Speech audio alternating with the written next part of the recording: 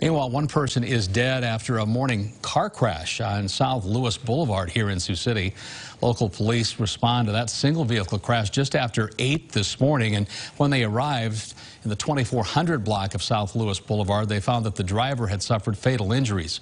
Officers tell us they believe that car was heading south on South Lewis when it left the road and hit a pole. While the car left the roadway, it is unknown why at this time. Police so far not releasing the identity of that victim.